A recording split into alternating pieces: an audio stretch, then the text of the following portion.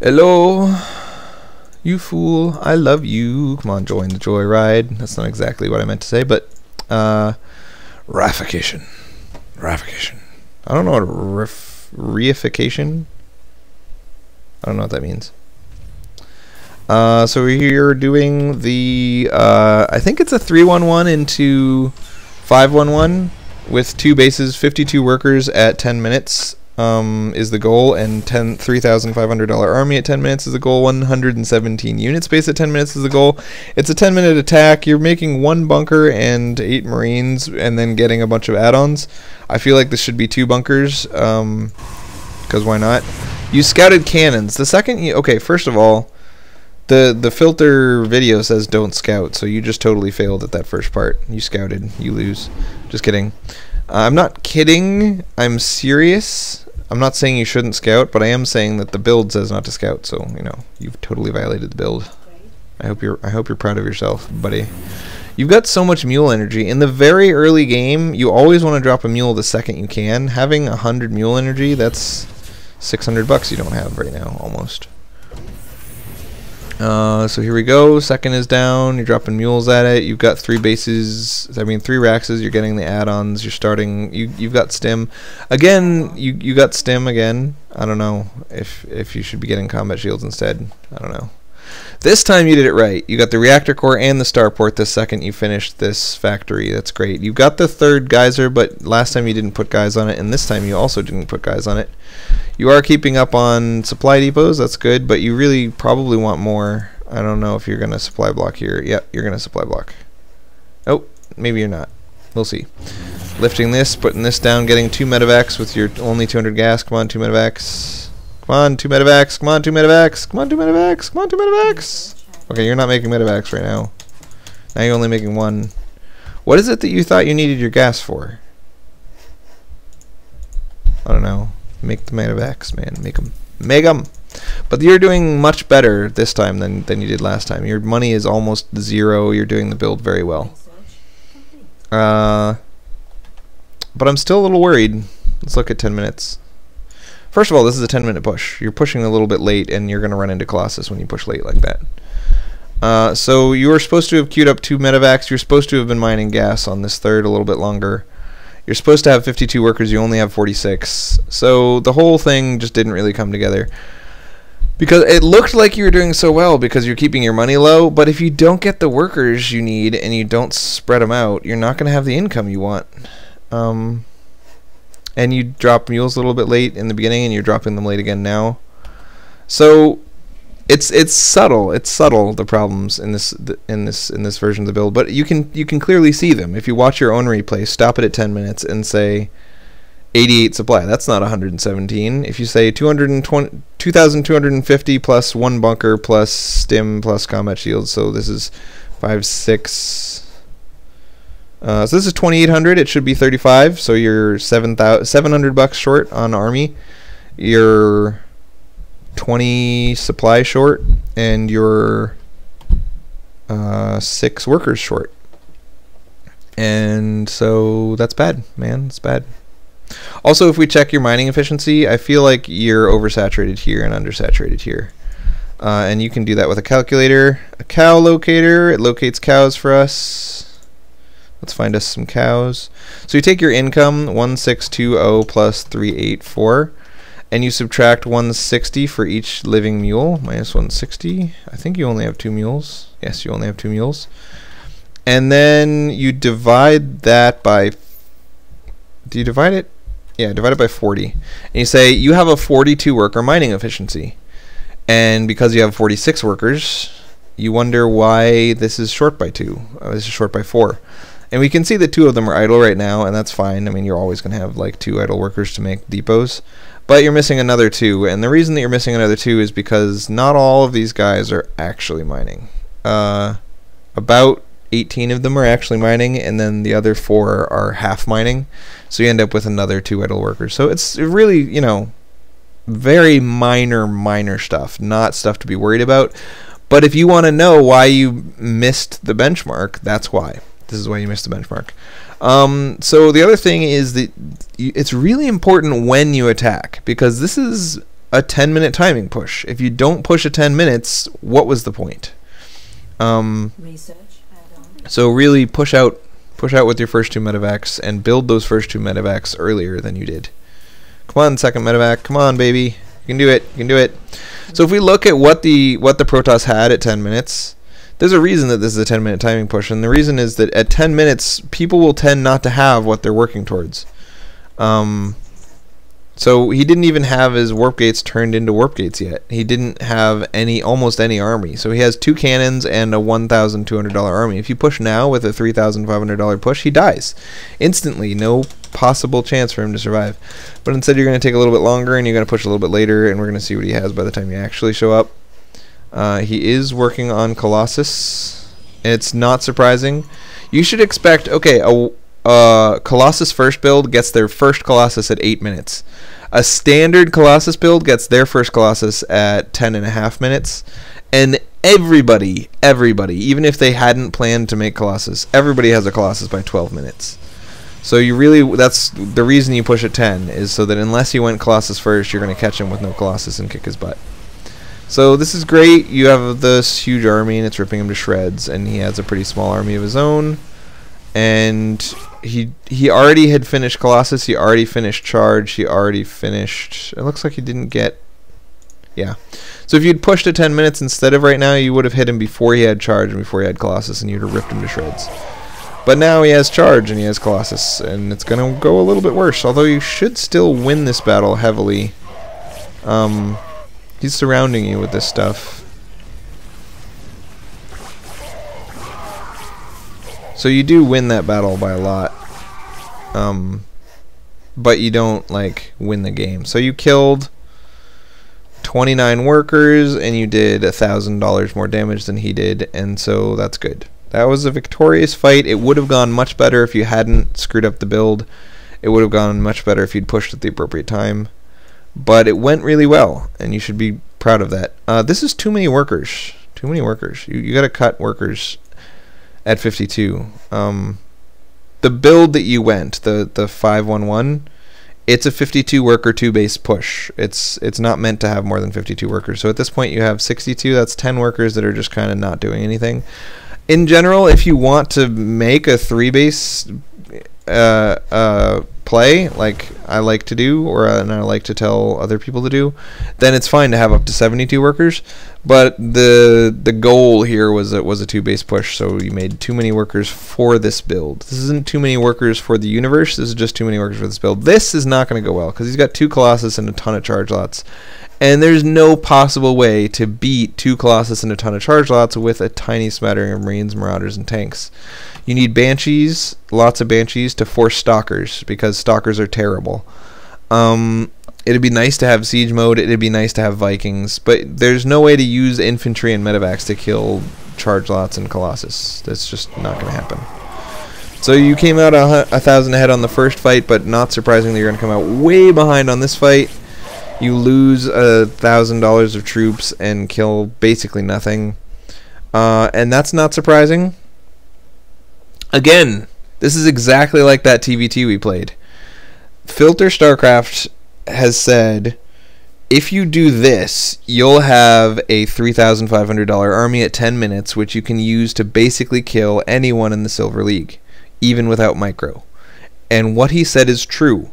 But if you try to do it, but don't quite, and if you wait until 15 minutes, it's no longer reasonable, right? Like, in the first 10 minutes, Marine, Marauder, Medevac, Tank is unstoppable. There's nothing that people can make that will beat that composition so flat out that it's a bad composition. But if you wait until 15 minutes in, Charge Lot Colossus does rip that to shreds. So the build was meant to come at 10 minutes when he can't have Colossus, when he can't have Charge. And it came so late that he has both of the 2 things that just kind of make him immune to that. And you'll find the same thing from Zerg. Ultralisk Broodlord Infester is going to rip this composition to shreds. But you can't get an Ultralisk until 16 minutes. You can't get a Broodlord until 16 minutes. You can't get an Infester until about 10 minutes. So if you attack before 10 minutes, you're going to be fighting against Roaches and Lings. And as long as you have a big enough army relative to his army, you should rip him to shreds. So So again, there are two styles of play. There's macro play and timing play. Macro play says, I'm going to get a bigger income than you. I'm going to pick the right composition, and then throughout the next 20 minutes or however long the game takes, I'm going to continuously make a larger army than you all the time. And macro play is much easier than timing play. Timing play says, I'm going to have X at 10 minutes, and I'm going to win at that point. So if you miss that benchmark, the build doesn't transition into anything. You just lose. If you miss the benchmark, you lose. So timing builds are really strong, and everyone should know some of them, and they're really important to learn, and they're really important to do. But it's important to note that timing builds don't go well with haphazardness and missing of benchmarks. So I'm not surprised that if you haven't won by 10 minutes, you will lose. Any game that you send me where this number is larger than 10 minutes, I'm just going to assume it's a loss, because you're doing a timing push. If you don't push at that time, you lose, kind of almost automatically. So the follow-up from the 5-1-1 should be probably just a 5-1-2 with Marines, Marauders, Vikings. So you want 2 starports because you need to be able to make Medivacs, Vikings, and Banshees, all of them. And that's a lot of air units to make off of 1 starport, brother. So this, I don't expect you to be able to kill this unless he's really stupid. He is kind of stupid, the way he positioned that.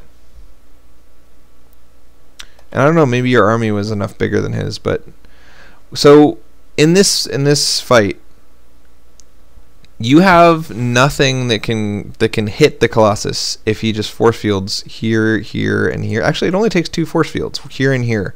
If he force fields here and here, moves everyone up to the high ground, and then just shoots you with these Colossus.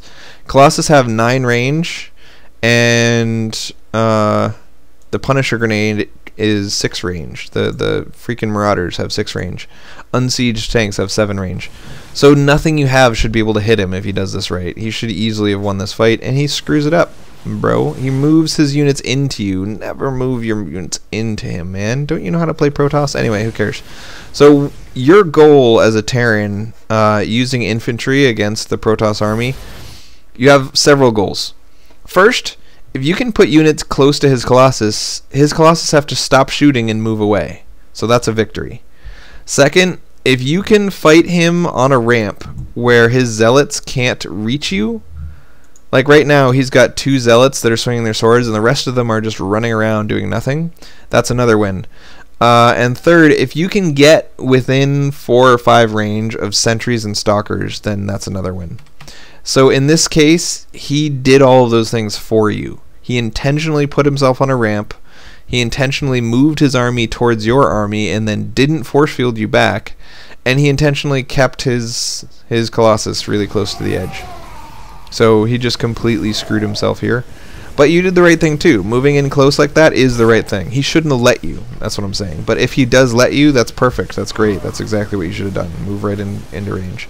I hate that you don't have siege mode yet. Why are you getting siege tanks if you're not going to siege them? Unsieged siege tanks do, I believe, I'll have to look it up. Docs.google.com.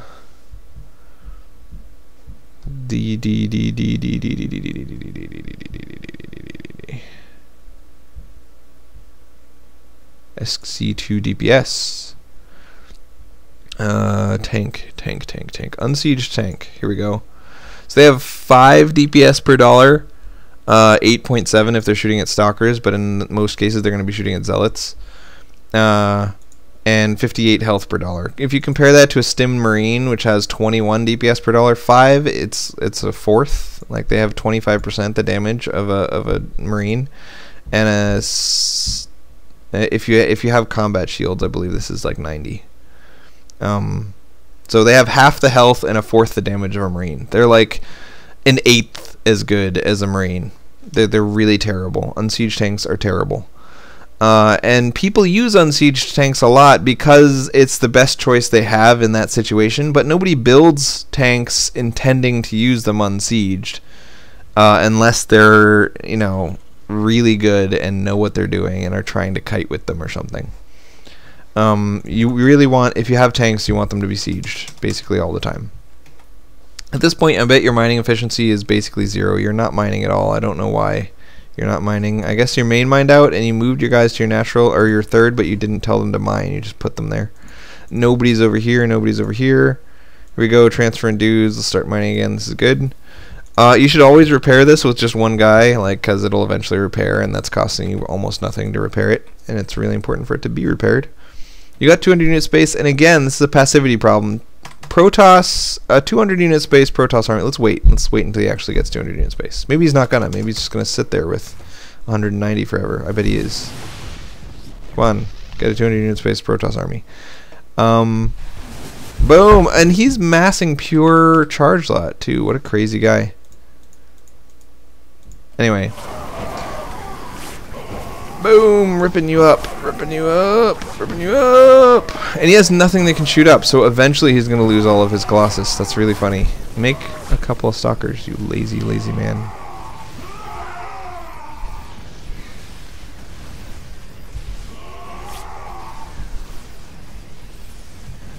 This is pretty even engagement here.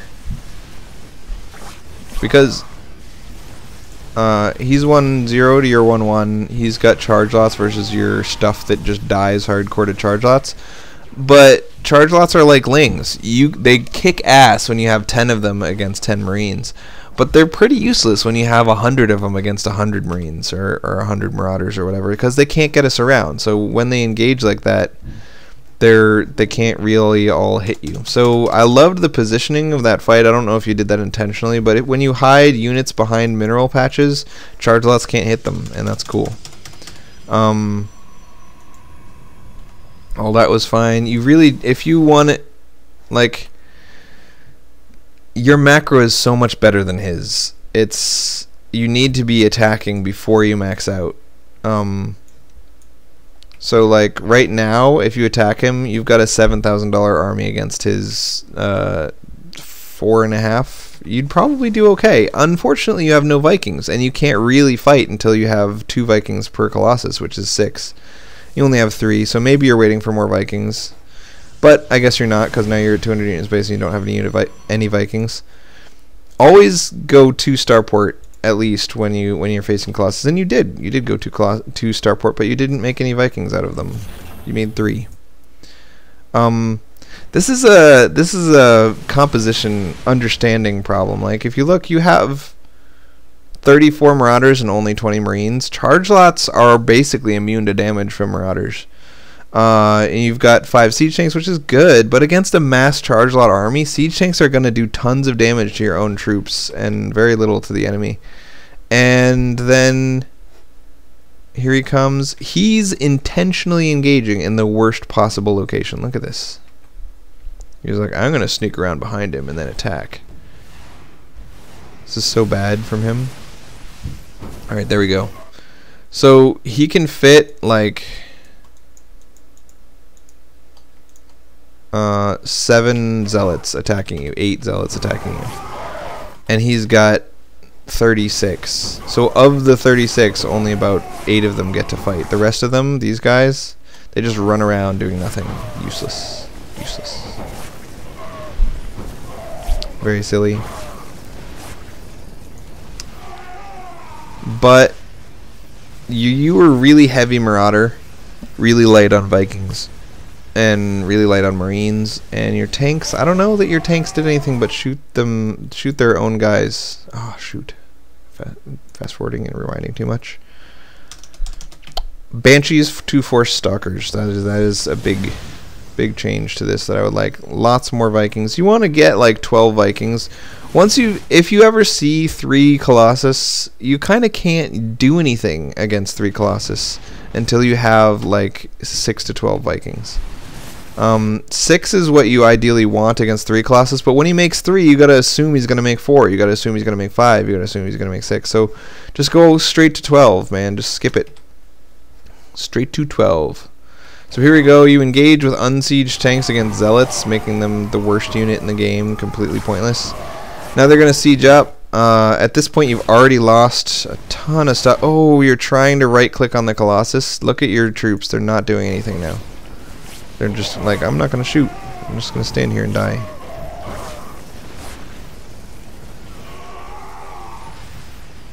This is just like the TVT. You really gotta. You can't learn this by playing game after game after game, because you don't know when you're playing the game whether your army was bigger than his or smaller than his, right? So you might have a much smaller army but have the right composition and lose the fight massively and be like, wow, apparently, you know, Viking Marauder Medevac Siege Tank doesn't beat Colossus Charge Lot. I guess I'm making the wrong units. But in reality, you lost because of the positioning and you lost because of the size of the army. Or you might have double his army size and 3/3 upgrades versus 0/0 upgrades. And you might crush him with pure Marauder. No Medevacs, no Vikings, nothing. Just completely crush him. And be like, well, I guess what I really needed all along was just more Marauders. But that's not true. Marauders don't beat that composition. You beat that composition because your army was bigger and better upgraded. You know, like, so it's hard to learn the unit counters and how to do stuff in the game itself. You don't want to be using the game to learn those matchups. You want to use a vacuum. You want to go in here and give both players the same sized army and have them fight and see who wins, you know? So go into the unit tester again and fight with a bajillion zealots and one Colossus with Colossus range, extended thermal lamps, and one armor and charge. And then the Terran gets stim and combat shields and that, and that's 500 upgrades for the Terran. I believe this is 400 plus 300 is 700, so that's an extra 2. So we can give Terran +1, and they have +1, so we can give them +1/1. That's reasonable. So now both sides basically have the same army size, right? Protoss has like 75 more, but in a real game, Protoss should have a larger army because they get to warp in. Anyway. So then just duke it out, man. Charge in and see what happens. Hey-ya! So, is Marine Marauder a reasonable composition against Zealot Colossus with no support, no Guardian Shield, and, you know, blah blah blah? It looks like Marine Marauder is the right composition. Okay, you know, interesting. So, in small numbers on the open field, it seems like Marine Marauder did okay, especially if you do things like try to stay just out of range of the Colossus and abuse the fact that charge is going to let them catch up to you before the Colossus catches up to you and stuff like that. Or things like abuse the spreader outer ring, or try to get in range of the Colossus when the Zealot's whole job is to try to make sure you can't, but see if you can. And then now when it's dead, this is kind of going to go blah blah blah. You know, charge loss in general beat the crap out of Marines and Marauders. You should know that, and you can't just be told that and assume it, because they don't win by triple. They win by a certain amount. So if you take 10 charge lots against this army, they're going to win, but they're going to win just barely. 26 supply against 26 supply, same amount of money spent on both sides. They're going to win just barely. But if you swap out some Marauders for some Marines, you can see what happens. So now these armies again are the same size. I'm gonna stim them and hold them still and see what happens.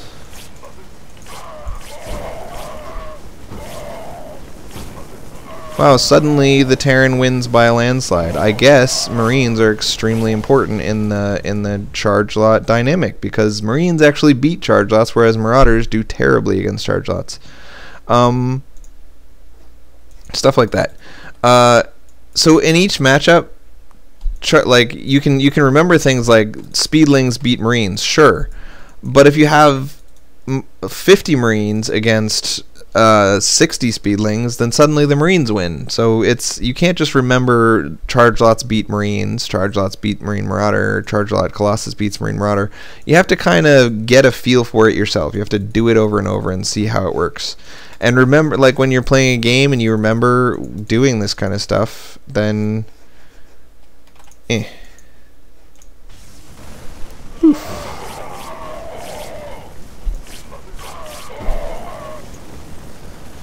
then it'll, you know, come in handy. So in your composition, you were almost pure Marauder, and he was pure Charge Lot Colossus. And I was looking at that, and I was saying, okay, well, you should try this in my head. I obviously didn't say it out loud, but you gotta recognize that the Marauders, they're not really meant to beat Charge Lots. They're great against Colossus, but the Colossus he has 9 range. He doesn't have to ever go in range of your stupid Marauders. Marauders are terrible, terrible, terrible against Lings, terrible against Charge Lots, and terrible against Marines. They're bad against any non-armored unit. And they're actually pretty bad against armored units. What's good about Marauders is their synergy with Medivacs and their really quick speed and their ability to get away and their concussive shells. They're support units. They're not meant to be the bulk of your army. So when you fight against Charge Lot Colossus, do you want a bunch of Marauders? No. This is your answer. No. Definitely no. And do you want a mix of Marines and Marauders? It's questionable, right? We tried a mix before, but it didn't work nearly as well as Pure Marine. Pure Marine worked so much better than Marine Marauder, but you got to take into account that with Pure Marine, if he gets Guardian Shield, he's going to rip you to shreds. So especially if he focus fires on the Marines specifically. Ooh, that did much better than Pure Marauder, right?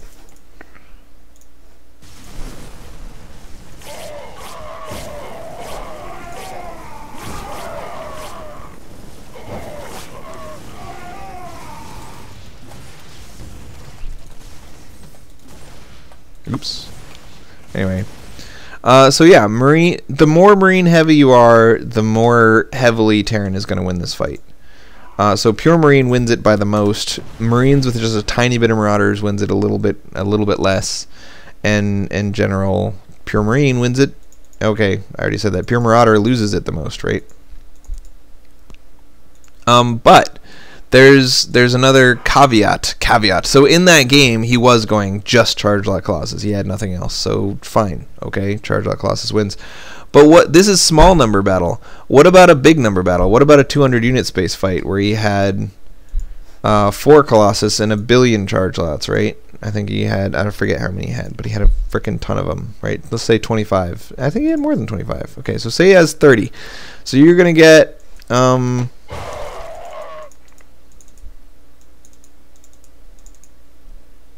60 Marines versus 30 Charge Lots, right? And then how many for the, I don't know. Let's just make the money come out even.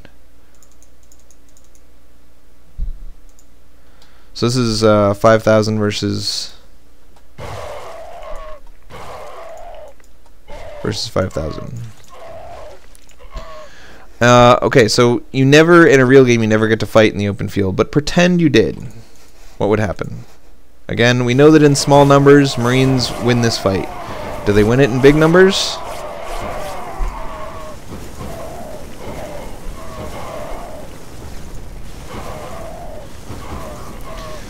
With a surround in the open field, they clearly win it in big numbers as well. Let's see if we can give Protoss as much of an advantage as we can think of. But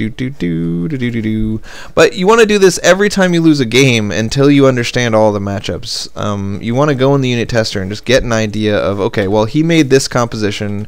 What beats that composition?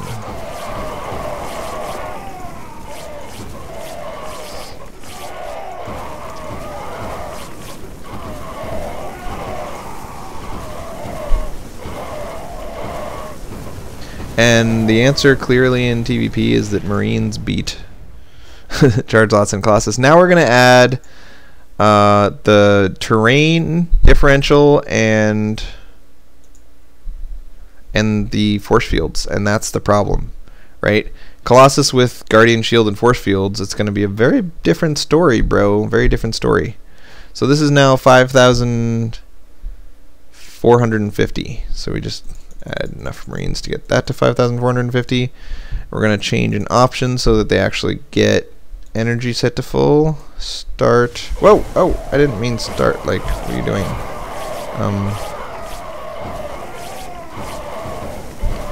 So like, respawn, guardian shield, force field, force field, force field, force field.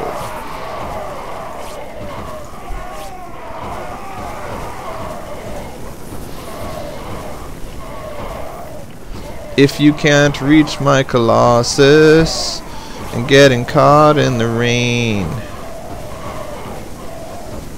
Dee dee dee dee dee dee dee dee dee dee dee dee dee dee dee dee dee.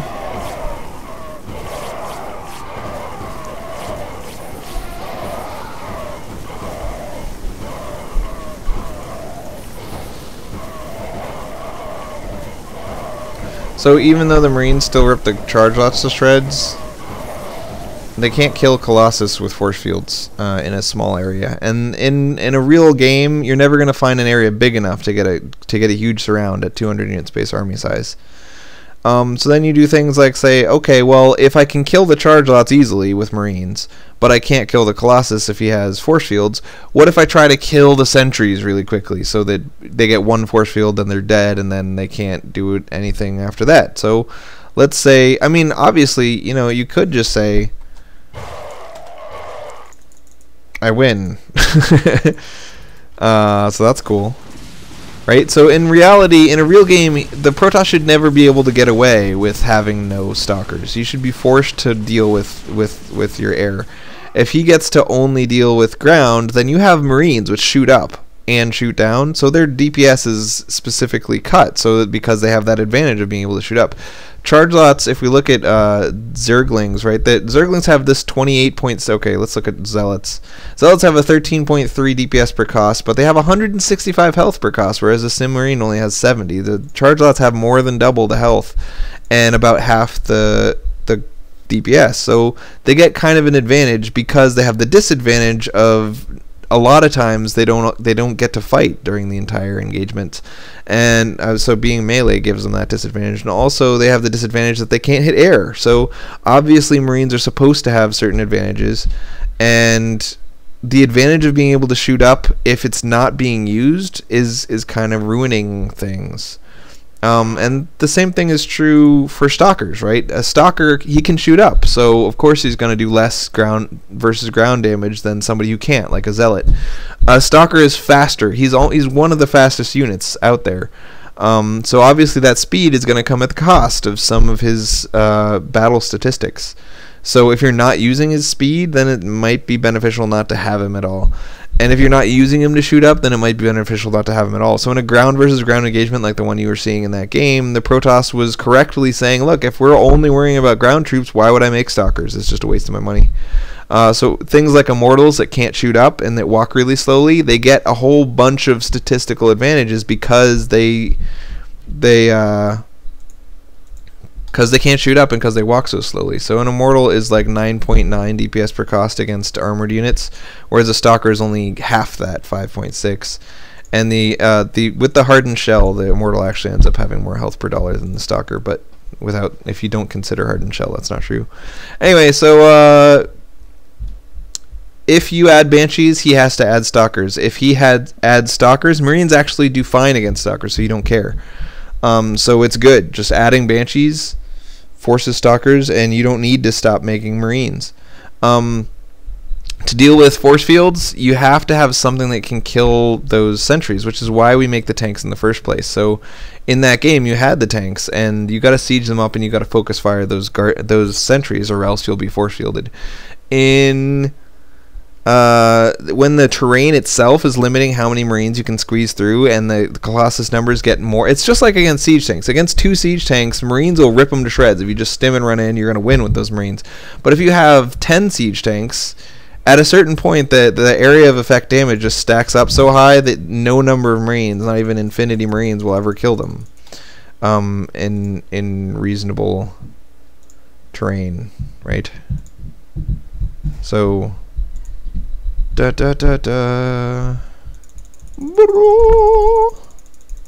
is 200 unit space of Marines against what, 7 Colossus? That's not nearly 200 unit space of Colossus, but with reasonable terrain, And oh, I wonder if this is the right. Yeah, there you go. Oop, nope. I should have moved a tiny bit closer. Because now they're not in the choke, they're out in the open field, so they're actually going to win. Anyway, you get my point. Boop. Oh, that's so cute that they waddle back and forth like that. They're like, weedle waddle, weedle waddle, weedle waddle. There you go. Not even going to kill a Colossus. Oh, I can't click him. Man, I'm so bad at clicking things.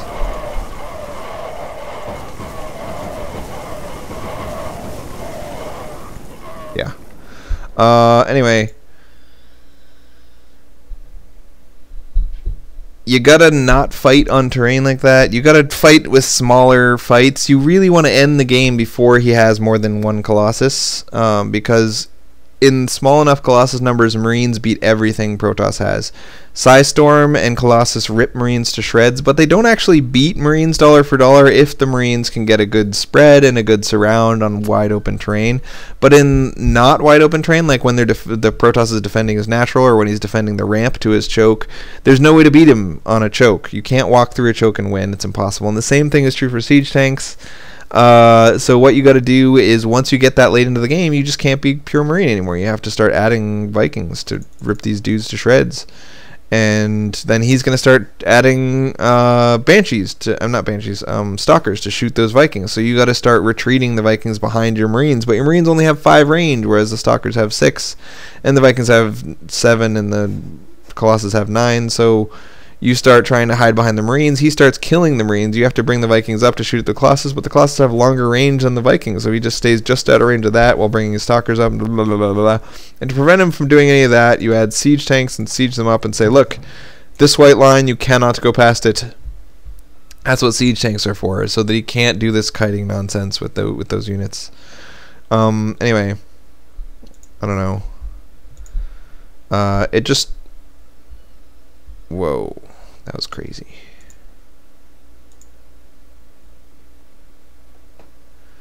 Clear. So it felt like the advice you were taking from the filter video, which again is good advice, is to have a whole crap ton of Marines. And then to attack at 10 minutes when nobody can have anything that counters Marines. And to have some medevacs floating around behind them with some siege tanks floating around behind them. And I totally agree with that advice. It's great advice. Marines have no counter on, in the game, as long as you don't get choked by terrain, as long as you don't get guardian shielded and charge lotted and stuff like that. And that's where those tanks come in, prevent them from guardian shielding you. And so all that is great advice. But once you get past the 10-minute mark and all these area of effect units come out, you can't be doing that anymore. It's just a completely different game once the Zerg and the Terran and the Protoss are allowed to get their splash units. So yeah, recognize the advice you're taking for what it is. Filter is saying do a timing build. And if you want to do a timing build, it's win or lose by 10 minutes. There is no late game, so stop playing a 50-minute long game with a timing build opening and saying, why didn't this work? It didn't work because you did a timing build and you didn't win during that window. I don't know. I hope that helps.